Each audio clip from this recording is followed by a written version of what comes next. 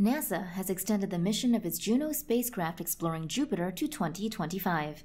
Juno arrived at Jupiter on July 4, 2016, with the goal of improving our understanding of the solar system's beginnings by studying how the gas giant was formed and evolved. Over the course of its prime mission, which ends in July, Juno made discoveries about Jupiter's interior structure, magnetic field, and magnetosphere. The mission found Jupiter's atmospheric dynamics to be far more complex than scientists had previously thought. In a press release, NASA said it decided to extend Juno's mission by 4 years to explore the full Jovian system.